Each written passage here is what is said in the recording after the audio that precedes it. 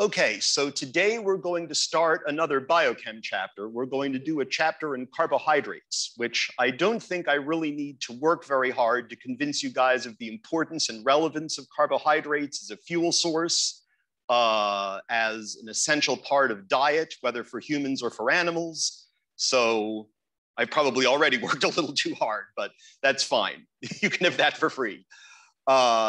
I think you already know carbohydrates are sugars. They're pretty much one and the same thing. And they're called carbohydrates for a couple of reasons.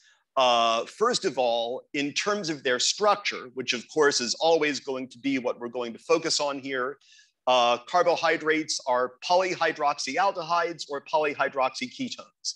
And I would put it to you, you know what all those big sounding words mean. Poly, many, hydroxy, OH, aldehydes, or polyhydroxyketones. So there are ketones and aldehydes with a whole bunch of OH groups. That's all you need to know to understand carbohydrates. And we know something about OH groups. We did chapter 7, which was about alcohols, and we learned quite a bit about how they react. We also just finished chapter 9, which is on aldehydes and ketones and how they react. So the order that I'm putting the chapters in, I know I jump around a lot, but I'm trying for there to be some kind of method to my madness. Since we just finished the chapter on aldehydes and ketones, I think it's relatively timely. So in order to understand how carbohydrates behave, with understanding how alcohols and aldehydes and ketones behaved, you're already most of the way there. I think since there's going to be a lot of words coming at you, I think we'd better start with some definitions. I'll write down at least some of them, but these are all in the class notes, by the way. But in terms of the other reason that we call them carbohydrates, that term comes not as much from their structure as from their molecular formula, because it turns out pretty much all common carbohydrates, all of the ones you'll have heard of and all of the ones that are like ones you'll have heard of, all have a formula that is as if they contained either an equal number or an almost equal number of carbon atoms and water molecules. Now, of course, carbohydrates aren't literal water molecules literally stuck onto carbon atoms. That would not be possible. Hydrogen can't form enough bonds, and the carbon would be in trouble as well.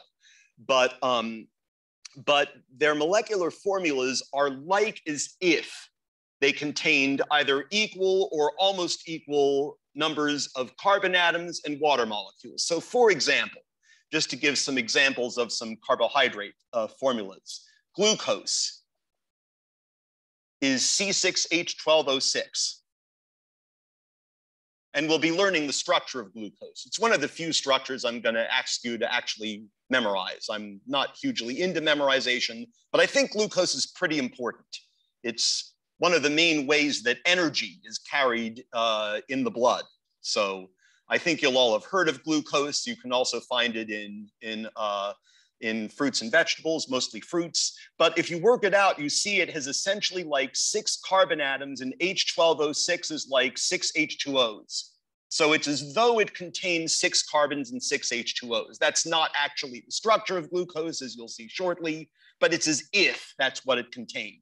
Or another fan favorite, sucrose, happens to be C12H22O11. And memorizing these formulas is not my concern here. I'm just trying to show you where we get this word carbohydrate from.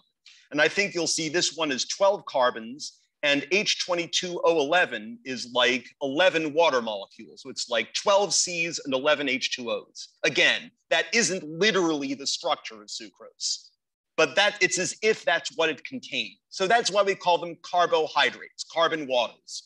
That's where that word comes from. Carbohydrates themselves, at least the monosaccharides, as we call them, that is simple sugars that contain just one carbonyl group, split into 2 categories. Well, there's many ways of categorizing them, but one of them is categorizing them as aldoses and ketoses. And aldoses are going to be those sugars that contain an aldehyde functional group. So you do need to know your functional groups. Good review for the final exam as well. And ketoses are those sugars that contain a ketone functional group. And we're not going to see too many of them. I'll just let you know one very famous ketose that you've probably heard of is fructose. And I think you can even go buy fructose at the supermarket now. My understanding, I'm not a medical doctor, but my understanding is that diabetics can take fructose and there's no problem. Or at least that's what I've heard, but don't quote me on that. Like I said, I'm not a medical doctor, nor do I play one on TV. But certainly those who have trouble hydrolyzing the glycosidic bond in sucrose. Sucrose contains, maybe it's not diabetics I'm thinking of, but sucrose contains a glucose bonded to a fructose. And I know there's at least one metabolic disease where you have trouble breaking that bond between the glucose and the fructose. And certainly those people can take fructose because they don't have to worry about hydrolyzing that glycosidic bond. And we'll get to those glycosidic bonds, I would say Friday or Monday. We'll eventually get to those. Let's see what else. We already talked about aldoses and ketoses. Other terms you're going to hear are going to be the counting terms. So we talk about trioses, which have 3 carbons, tetroses, which have 4 carbons, pentoses of 5, hexoses of 6. And you could keep going if you really wanted. Heptose, octose, those things exist too. But that just tells you how many carbons are in the simple sugar molecule. So that ose ending, if you ever see that OSE, probably it's talking about sugars. That certainly would be the most reasonable guess, I would say. And in terms of getting more specific about the structures of simple sugars, I would like to start simple. Let's start with the simplest possible molecules that can at all be said to have the properties of a sugar. And it turns out you need at least 3 carbons for that. You can't get anything particularly sugar-like with only 1 carbon or 2 carbons. You need at least 3. And so the 2 important trioses are glyceraldehyde and dihydroxyacetone. So let's see. We, in the past, have drawn compounds with a chiral carbon like this. You know what? I'm going to try to do the thing again. Let me give myself a little more room. It's not like I'm about to run out of space. Well, maybe it is, but that's okay. There's a thing called erasing.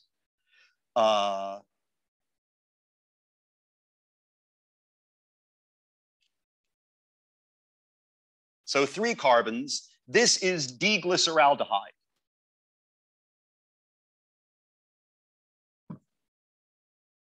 And biochemists use this D and L system. Ooh, did I forget to record? No, I didn't. Ooh, thank goodness. That would have been a pain to say all that again.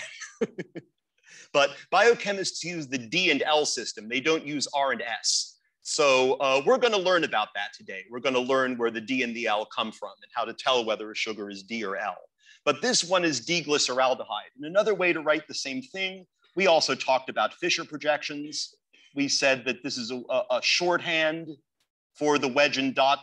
Whoops, that should not be OH. That should be just H.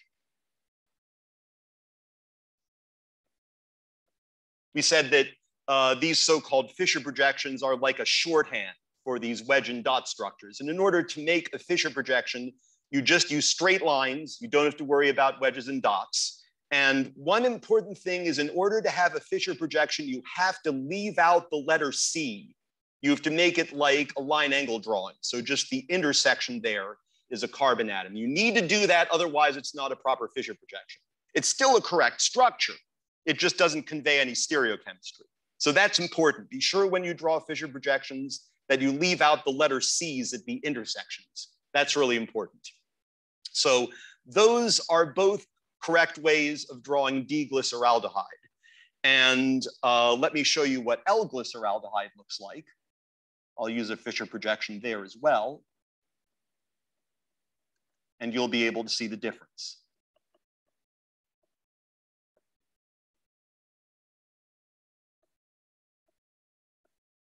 So this is L-glyceraldehyde. And you can see that what's changed is the direction of the OH group. And those two are in fact enantiomers. You remember the term enantiomer from our chapter on stereochemistry. So there's a fair bit of stereochemistry that's coming back in this chapter. And also just a word of warning, I don't know if we'll get there today, but another thing that's going to come back is cyclohexane chairs, because it turns out that using that type of structure is a really convenient way of drawing simple sugars, most especially the hexoses, which are the ones with 6 carbon atoms. So like I said, I don't know if we'll get to that today, but we'll learn a few different ways of drawing these things. And that's going to be the main thing I'm going to focus on, and I'm going to ask you guys to focus on, is, as always, the structure. You know how obsessed we organic chemists are with structure by now. So be that as it may, these are both correct ways of drawing D-glyceraldehyde, and this is L-glyceraldehyde using a Fischer projection. But you could surely also draw this with this type of structure too. That's certainly not wrong, absolutely acceptable. So what determines whether it's D or L? And I'm going to try to write some of this down since I have some space over here. So in order to determine whether it's D or L, the first thing you do is you go to the bottom of the molecule. By convention, we always draw the aldehyde or ketone functional group as near to the top as we possibly can. So in general, you'll find that and I think we'll mostly be looking at aldoses, but if we do look at a few examples of ketoses, you'll see again, the ketone functional group is as close to the top as it can possibly get. By convention, that's how we draw simple sugars. So the aldehyde carbonyl is going to be at the top of the molecule. That, by the way, is also carbon 1. So if you were going to number the carbons, you would just number them 1, 2, 3 like this, or 1, 2, 3. So carbon 1, which is going to be either the aldehyde carbonyl if it's an aldose, or at least as close to the ketone carbonyl as we can possibly get if it's a ketose, that by convention we always put at the top of the structure. And so what you need to do in order to figure whether it's D or L is go to the bottom of the structure. And that carbon should always be CH2OH. Always, always, for real always, no exception. That carbon should always be CH2OH. And you start there at the bottom carbon and you go up 1 carbon. This is the part that I'll write down. But you go up 1 carbon to the next to last carbon. They call it the penultimate carbon, just to be, because if we don't have a $60 word, someone's got their undies all in a bunch, right? We have to have as many $60 words as possible. So you look at the penultimate carbon and you look at the OH group on that carbon. And if the OH group on the penultimate carbon is on the right, it's a D sugar. If it's on the left, it's an L sugar. If OH on penultimate carbon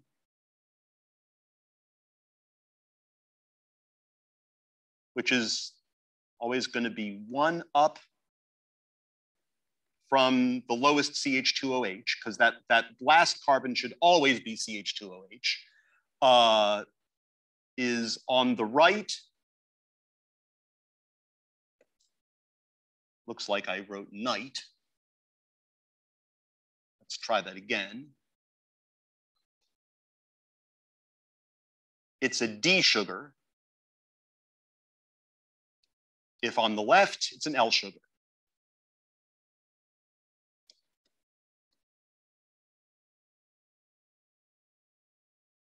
And as it turns out, by the way, D sugars are natural. Those are the ones that you will actually find in living systems. L sugars like L-glyceraldehyde do exist. They're just not naturally occurring. They have to be made in the lab. So those are the opposite of the natural configuration. And by the way, I just have to give you a bit of bad news. This is going to come up when we do our chapter on amino acids and polypeptides. For some reason, and I don't know what it is, for some reason, it's the D sugars that are natural and the L sugars that are unnatural. Unfortunately, the exact opposite is true for amino acids. It's the L amino acids that are natural and the D amino acids that are unnatural. And we'll get to that in our amino acids and polypeptides chapter. But it's just an annoying fact that we're going to have to live with. I don't really know why that is, but we do use the D and L system for biological molecules. You can count on this rule about the penultimate OH always working. It will never give you the wrong answer. You can trust it. It will always give you the right answer. You simply look at the CH2OH that's on the bottom, and that should be a CH2OH on the bottom if everything's gone correctly.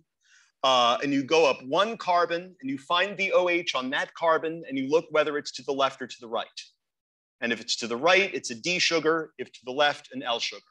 So like I said, D-glyceraldehyde is the form glyceraldehyde actually takes in living systems. And glyceraldehyde is a very common metabolic intermediate.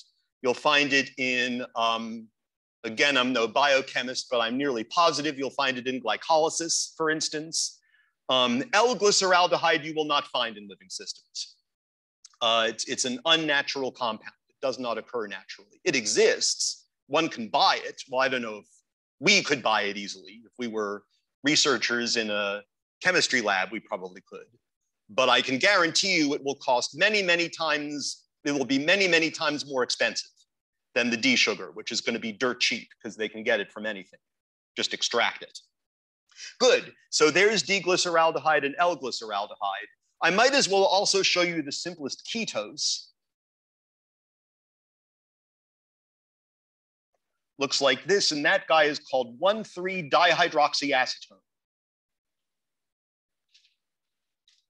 which is a name that makes a lot of sense. I'll expect that acetone is a compound you'll have heard of. It's the simplest possible ketone. Acetone is just CH3, C double bond O, CH3.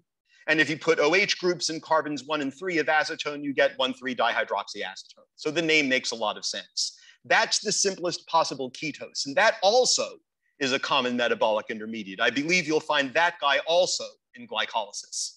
As we break glucose down from a 6-carbon compound to 2 3-carbon compounds. I'm nearly positive, again, don't quote me on this, I am no biochemist, but I'm nearly positive, if I'm remembering correctly, that when you break the 6-carbon compound glucose down into 2 3-carbon compounds, you in fact get D-glyceraldehyde and 1,3-dihydroxyacetone. I mean, it might be 1,3-dihydroxyacetone phosphate, but it will certainly be derivatives of those two molecules. Incidentally, if you'll also indulge me in a little bit of a side note, dihydroxyacetone bears a very close relationship to another molecule that we've seen before. And that molecule is glycerol. So if you reduce dihydroxyacetone, you get glycerol. And likewise, if you oxidize glycerol at that second carbon, you get dihydroxyacetone. And I don't think this would work.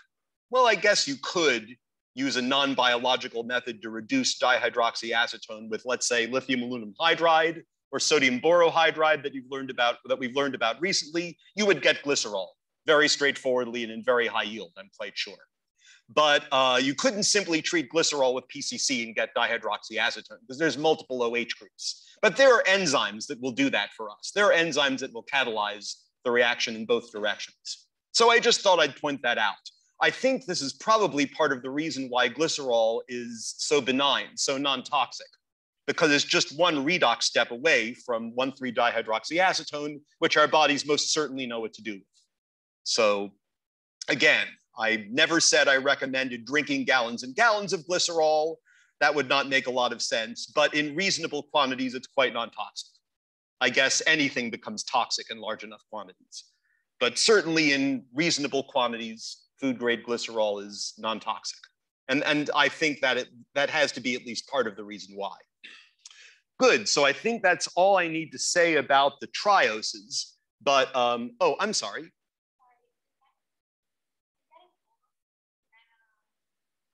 Oh, you're talking, you're asking, is this one, Eller? Ah, oh, I see what you mean. Let me fix it. I thought you were asking if it was an L sugar. There we go, more better.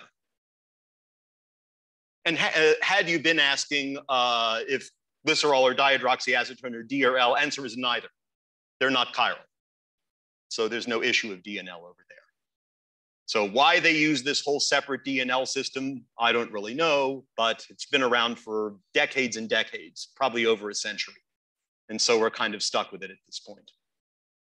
So that's probably all I really need to say about the trioses. Other questions about any of those?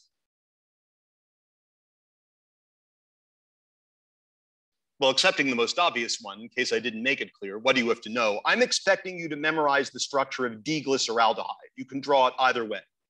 I don't care which way you draw it, but that's a really important compound. And when you know that structure, you automatically also learn how to tell D from L. Because if you know D-glyceraldehyde, you automatically also know L-glyceraldehyde. And so that will help you to remember. In fact, I think knowing how to tell if it's D or L automatically gives you D and L-glyceraldehyde, almost. So certainly that one. The only other sugar structure I'm going to ask you to learn is that of glucose. And we'll get to that at such time. There are many others besides those. Actually, we might hit on that point already a little bit right now, but certainly D-glyceraldehyde, because if you learn that, you automatically know how to tell D from L. So I think that's actually worth your time. I'm not a huge fan of excessive amounts of rote memorization. I greatly prefer understanding concepts and mastering them, but a little bit at least is unavoidable. And that's something I don't mind making you guys memorize because you'll get something for it. I think it's actually worth your time. Good, so where else does this D and L stuff show up? Let me just make up some other, let me make that a little bigger actually, I have the room. Let me make up a few more sugar structures over here. Let's say we had, by the way, is it okay if I abbreviate an aldehyde functional group as CHO? That's an abbreviation you probably should know. I just don't feel like writing it out like this every single time, but CHO is the standard abbreviation for aldehyde group. The reason we don't write COH is because then it looks like an alcohol. So that's why by convention we write CHO. So if we were to have a structure like this,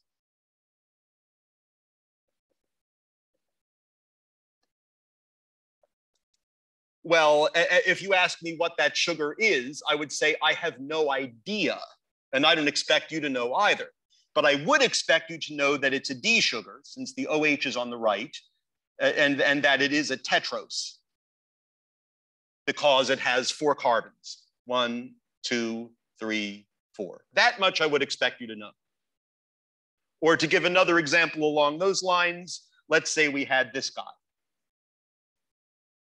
Let's make a pentose.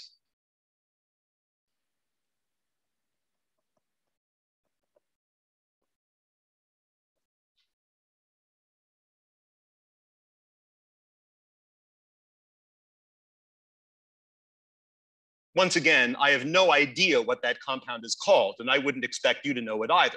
But I would expect you to know that it's an L sugar and that it's a pentose. It has 5 carbons. As to its actual name, I don't care if you know that. I don't expect you to memorize every single blasted one of these. There's so many. But glyceraldehyde's important, and I think you'll agree glucose is pretty important. So those I don't mind. And judging by the way the time is going today, I think we will at least be able to get through glucose today, at least through glucose in its straight chain form, and understand something about that. And if we start getting more into the cyclic forms next time, that's fine. We have 3 whole class days to cover the basics in this chapter, and I am in no mood to rush. Good. Oh, one other thing actually 2 other things I was going to say in terms of structure. Recognizing that you're not being directly graded on your structure drawing in our exams, a couple things I'm going to discourage you from. You will often see biochemists omit the H. They just leave like a stick like that. I'm not a fan. Let's not do that. I think it's confusing because it looks like it's a methyl group then. So let's always write our H's. I just think it looks less confusing. It's clearer. The other thing you'll notice is when the OH group appears on the left side, you'll notice I'm being very careful to write HO, not writing OH. The reason is this makes it clear that it's the oxygen that's attached to the carbon. We're a little bit flexible with carbons. You've noticed we can write either CH3 or H3C for a methyl group, for instance. And we can afford to be flexible with carbons because it is 4 bonds. And if you're trying to write carbon chain structures in a linear fashion, using condensed structures, we have to be a little bit flexible because carbon is 4 bonds. But with oxygen, we can equally afford to be inflexible because oxygen is only 2 bonds. So we can always be clear about where the oxygen is attached. So that's the reason I'm doing that. And I would encourage you guys to do the same. I think you'll find if you have to input any structures on OWL, it will also have you put it that way. Yes. Okay.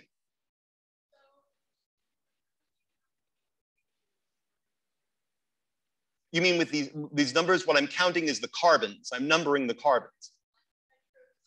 Oh, no, that also is counting the number of carbons. Tetros, pentos, trios, hexos, that's the number of carbons. So it won't necessarily be the same as the number of OHs. Yep. This one here. Mm-hmm. I screwed that up, that's why. Thank you. Yes, that was a mistake. That should be CHO. Actually, those have names too. Those are called sugar alcohols, but I did mean for it to still be a sugar. Sugar alcohols, we'll talk about them later. They often show up as artificial sweeteners. So you'll find them in like your chewing gum and things like that. But I did mean for that to be an aldehyde group. Thanks for pointing that out. Yeah, well, actually, it's true. How do you do that? I think they would know by which carbon had been the aldehyde group. I think that's how they would do it. But I certainly did mean for that to be an aldose. Yes, thanks for pointing that out. Yes.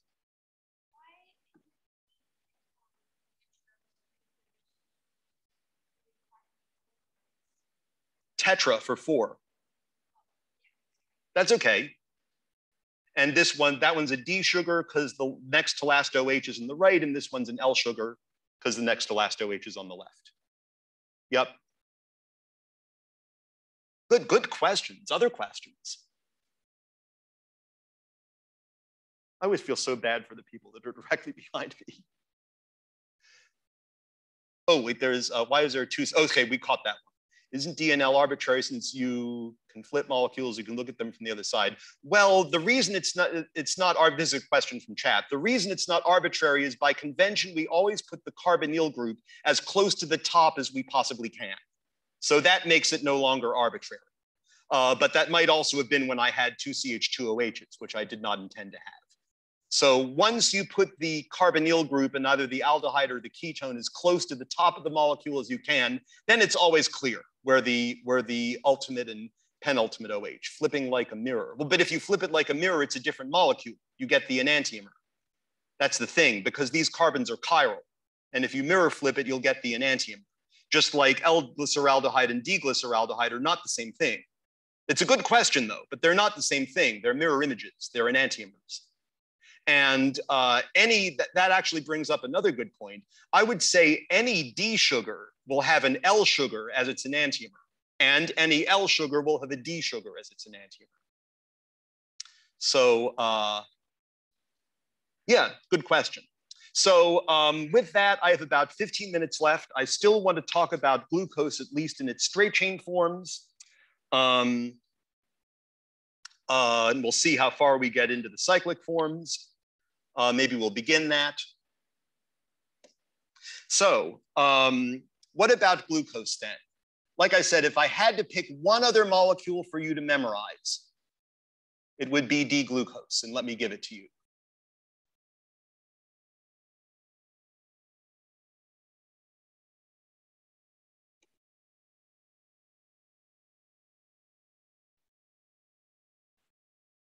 Making sure I have my aldehyde group in place, that is D-glucose. So glucose is a hexose. There's 6 carbons in it. You would number again from the top at the aldehyde group is carbon 1, 2, 3, 4, 5, 6. And in this case, it's carbon 5. That's the so-called penultimate or next to last carbon. That OH is on the right, so it's a D sugar. So that's the structure of D-glucose. I just remember right, left, right, right. You can probably come up with a much better mnemonic device than that, but that's the one I use. I just remember it's right, right, left, right, right. So Couple other things about glucose. Just a reminder, actually, since we had a question about mirror flipping the compound, L-glucose, again, most certainly exists. But in order to get the L form, you need to mirror flip the whole thing. So all 4 of those carbons will flip configurations. So instead of right, left, right, right, it'll be left, right, left, left. And this is the enantiomer of D-glucose. And that guy would be L-glucose, which again, does exist, but it's not natural. It doesn't occur naturally in living systems or in plants or anything like that. You would have to have it made special in the lab, and it would probably be kind of expensive. But I'm sure it exists. I know you can buy it. Again, I would expect it to be dozens or even hundreds of times more expensive than glucose, maybe even more. Because glucose you can get from anything, grapes, you know, everything has glucose in it. So what else was I going to say about that? We're not really going to be so concerned too often with the L sugars. That would be one that I think you should maybe recognize. It happens to be the enantiomer of D-glucose, so it would be L-glucose. But I'm really mainly interested in you knowing the structure of D-glucose. Now, here's the thing. If reviewing so much material today, there's so much coming back to haunt us from old chapters. But you might recall the 2 to the power n rule that we went over in chapter 5 on stereochemistry. We said that if there are n chiral carbons in a molecule, there's a maximum possible 2 to the power n of stereoisomers. And glucose has 4 chiral carbons in it. So that tells you that there's 16 possibilities of all the different stereoisomers of glucose. 16 possibilities, 2 to the 4th power. Of those 16 possibilities, 8 of them will be D sugars because they'll have the OH on this side, and 8 of them will be L sugars because they'll have the OH on the other side. So what that means is D-glucose is one of 8 different compounds that you could consider to be, and I'll write this down in a moment, you could call them the 8 D-aldohexoses. There are 8 D-aldohexoses. D we understand, aldo meaning that they have an aldehyde functional group, and hexoses we understand, means they have 6 carbon atoms. So there's 8 of them, of which glucose is one of them. There are 7 others. They have names like talose and gulose and altros. They have these other names. If this were a biochemistry class, you'd probably have to memorize all 8. Not here. I don't expect you to memorize all of the other 7. I think glucose is enough. Because for my money, if you know glucose, you already in principle know the other 7. For example, if I told you that D-mannose is just like D-glucose, except it differs at carbon 2, I think. Let me double check that. Eek, I didn't write it. Well, I did write it down. I just didn't label it. Well, then you could figure out what it is pretty easily. Let me make that bigger. I'm sorry. I'm being annoying here. Let me make that bigger. So CHO, and it would differ at carbon 2. So instead, my OH will be on the left instead of on the right. Everything else will be the same.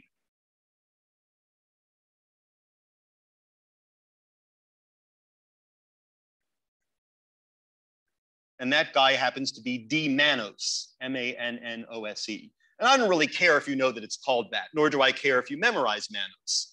But you can see that it differs from D-glucose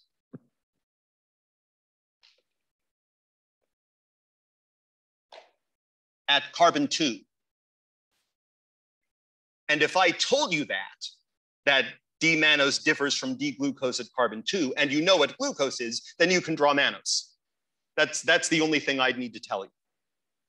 So that's why I don't expect you to memorize all 8 of them. That I don't think is a good use of your time. Because to my mind, if you know glucose, you automatically get the other 7 thrown in for free. So I don't see any point in your memorizing all 8, and I don't expect you to. Glucose, yes, that's an important molecule. Ultrose, allose, mannose, no. Galactose, no. Gosh, I almost named them all. That's pretty scary. I don't expect you to know the others, just glucose. And beyond that, again, if you're looking at some hexose, I would expect you to be able to tell immediately if it's a D sugar or an L sugar. That we already know how to do. We look at the penultimate OH and we make the decision based on that. So, but yeah, I think D-glucose is the only important one for you guys to learn. I do not expect you to memorize the other 7. Good. Let me see if there's anything else I'm missing about glucose. Oh, maybe I'll just say this. If I were to give you this structure that happens to be mannose, once again, I would not expect you to know that it's mannose, but I would expect you to be able to tell me this is a D sugar because it is the next to last OH on the right, and it is not glucose. That much I would expect you to be able to tell me. But I don't expect you to memorize the other 7. Good. I think that's really all I need to say about that. Any other questions for now then on glucose or these other simple sugars?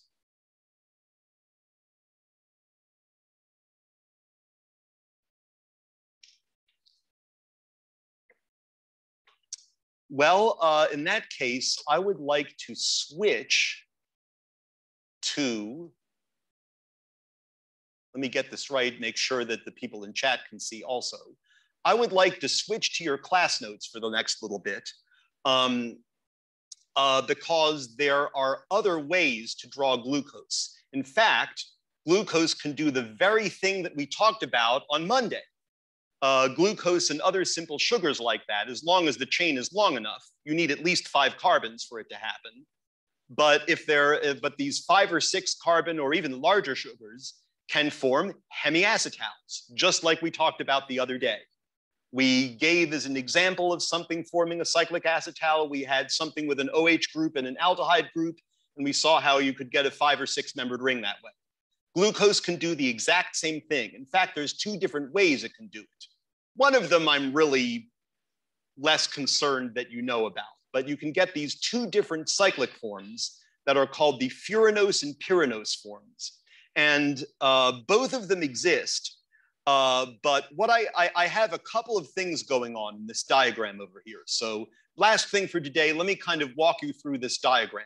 And we might have a little more to say about it next time. But here's D-glucose in its open chain form. Now, if you were to take some glucose and dissolve it in water, very little of it would remain in this open chain form at any given time. But it's in equilibrium with at least 2 other forms, really 4 if you include the alpha and beta forms, but 2 other main forms, each of which has the so-called anomers, which I think we'll mostly talk about that the next time, but we might as well at least introduce the idea here. But the reason we call these 2 forms the pyranoses is because they look a little bit like pyran, which is a heterocycle we didn't actually cover in the heterocycles chapter. But this is pyran. Pyran is not an aromatic heterocycle because it has this CH2 over here. So it has this sp3 hybridized carbon. That ruins it in terms of aromaticity like benzene. But pyran is a thing that does exist. And you can see that these molecules have a 6-membered ring with an oxygen in it, just like pyran does. So that's why we call these the pyranose forms. And what I've done here is I've numbered the carbons, and I've also shown you how it is that glucose forms this so-called pyranose form. It makes, and actually, I noticed that in your textbook, there's another diagram equivalent to this that shows you the same information, they just do it in a different way. You might like the way it is in your textbook better. You might find that clearer, but I would suggest you take a look at both. So what I've done here is I've taken this glucose molecule, I've turned it on its side, and I've shown you which bond to rotate around. We're going to rotate around the C4-C5 bond, I guess, what is that? Counterclockwise. And in so doing, the OH group that I put a box around comes over here, and then this OH group is going to do the very same thing we discussed in class on Monday. It's going to form a hemiacetal with this aldehyde functional group. And you'll see that you will get a 6-membered ring with 5 carbons and 1 oxygen in it. So that's how you get these so-called pyranose forms. And there's actually 2 different hemiacetals that you can get. The hemiacetal is carbon 1, which used to be the aldehyde carbonyl carbon. Now it's the so-called anomeric carbon or glycosidic carbon. There's a zillion words with carbohydrates, unfortunately. But now that becomes the hemiacetal carbon. And there's 2 different hemiacetals depending on whether the OH group is pointing up or down. So, and those two also interchange, by the way, because what happens is the hemiacetal can open back up to the open chain form and then form the other one. So these 2 are interconverting very rapidly at room temperature. It opens, it closes, it opens, it closes, and these 2 are interchanging very rapidly. So you have these 2 pyranose forms in rapid equilibrium with the open chain form. And there are 2 others that result actually from the OH at carbon 4 making a hemiacetal, and you get a 5-membered ring then. You get the so-called furanose forms because they look like furan. And by the way, I think we will probably start with this since in class next time, since I'm aware I'm pretty much out of time. But I at least wanted to show you these diagrams. We can review them next time. And the other thing, I'm not going to ask you to learn the furanose forms, but they are also in rapid equilibrium with the open chain form and the pyranose forms. So you've got all of these in solution. Like I said, we'll start with this in class on Friday, I think. But the only other thing I wanted to point out is that this type of drawing might look familiar to you. We had drawings looking a lot like that in the chapter on nucleic acids. And so these types of drawings are called Haworth projections, Haworth.